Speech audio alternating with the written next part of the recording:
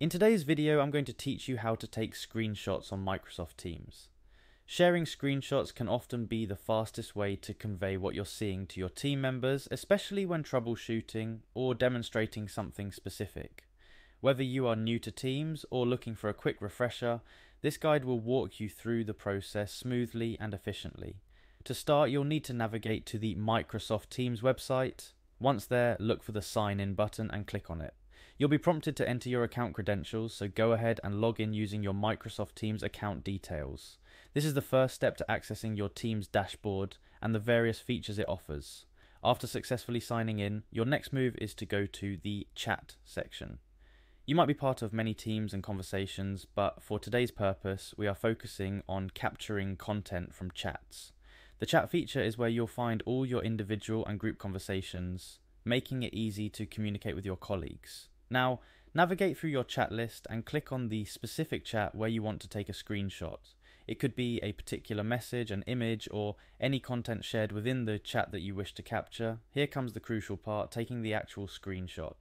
Most keyboards come with a print screen key, often abbreviated as PRC or a PRC. When you're ready to take your screenshot, simply press this key.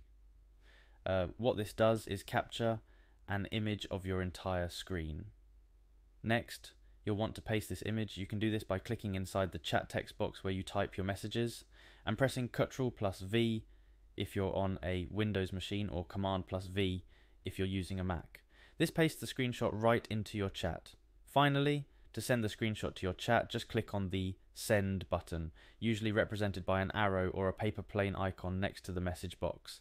And there you have it. You've successfully shared your screenshot with your team member or colleague. But wait, there's a little pro tip before we wrap up.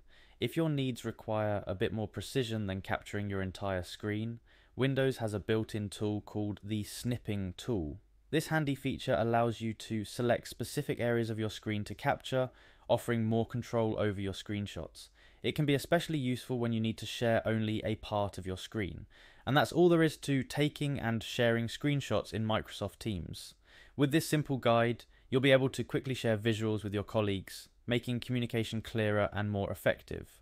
Remember, whether it's a full screen capture with the print screen key or a specific area with the snipping tool, the idea is to make collaboration and troubleshooting as seamless as possible. Thank you for joining me today and happy screenshotting.